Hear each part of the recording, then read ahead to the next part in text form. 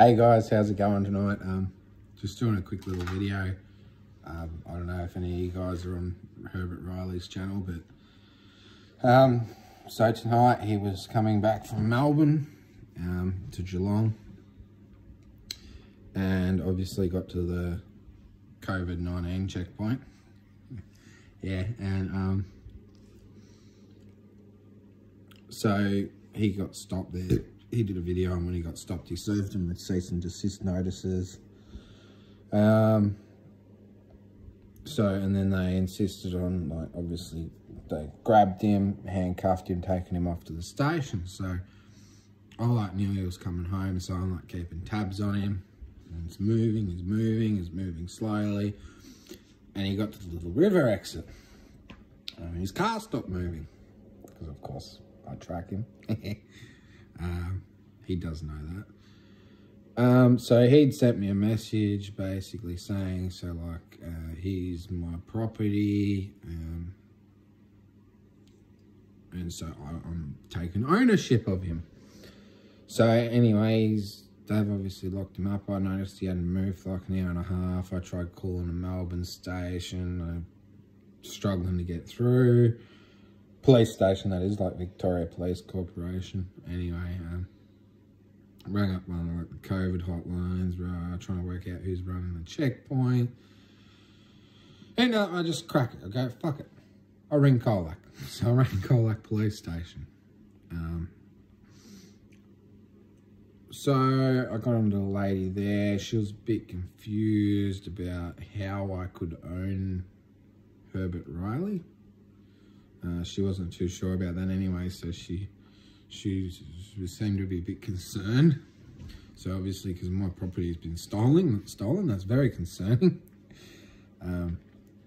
So she put me through to a senior sergeant or a sergeant or some, shit talker. So he obviously, he's on the line. She's filled him in, obviously. Makes me go through it all again. I go, okay, so this is how it is. I go, so my property was travelling, got to this point, it stopped. Now I believe you guys may have stolen it. Your corporation may have stolen it. I go, I'm hoping not, but that's my gut feeling at this moment. I go, my property hasn't moved. So, and then he goes, oh, so what's your property? I go, oh, Herbert Riley of the Biddle family. So anyway, he goes, he kind of tries to tell me I can't own someone. And, well, how do you own him? I go, well, he gets like something. He writes down that I, Herbert Riley of the Biddle family, am now property of me, Blake Connor of the Dean family. Anyway, and he's like, oh, and I go, it's like the same as if you buy a car or a motorbike or a house or whatever. They just write it out and that's how it is. So anyway, I called them at 7 o'clock on the dot. Probably spent 10, 15 minutes on the phone to him. I need to double check that. It wasn't too long. Anyway, so, and he offered, okay, he goes, oh, are you at, this address? I go, no, I'm not. So obviously I'm near it. I'm not there. So I don't know how they got that. So I hadn't given my full name. I'd only given my first name, Blake. I go and they go, oh, well, where are you? I go, oh, I didn't give that detail. And they go, okay. He goes, so that last lady asked that. So he goes, oh, so are you at, this address? I go, no, mate. Go, didn't say, 2-minute walk away according to the Apple Maps. So then I go, okay, so he's going, oh, well, I'm a bit concerned. And I'm going, well, yeah, I would be a bit concerned. Someone's property's been stolen. And he goes, oh, I find it, he goes, oh, where are you? I go, well, that's none of your business. He goes, oh, well, I'm a bit, I find it a bit odd. I go, oh, what's odd? I haven't mentioned a 5 or a 3. I go, ah, there's been one man stolen. And so he got a bit fucking cranky. He didn't like that one, but anyway. So then he goes, oh, well, I might have to send someone out to see you. I go, no, thank you. And he goes, oh, blah, blah, whatever, talking shit. Anyway, I go, if you're, you know, proposing to send someone out to the address you gave me, I go, you've already been trespassed from that property, your corporation. I go, so I don't think that's a good idea, mate.